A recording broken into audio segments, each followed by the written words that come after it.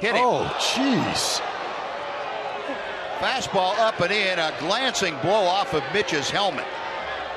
He didn't even flinch. Said, get out of my way. I'm all right.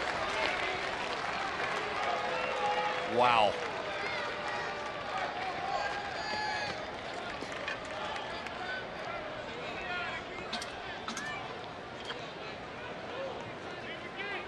Oh, he is very fortunate to still be standing. That's one of those scary moments in baseball. You say, gee, many Christmas. Well, the Rangers used an error and a hit by pitch to create a rally last night. They got a blooper. I think I hit his shoulder first, yeah, didn't it? It did. Came up underneath the helmet and knocked it off, fortunately. Well, the Rangers get a blooper, a hit batter, nobody out. See if they can come back one more time.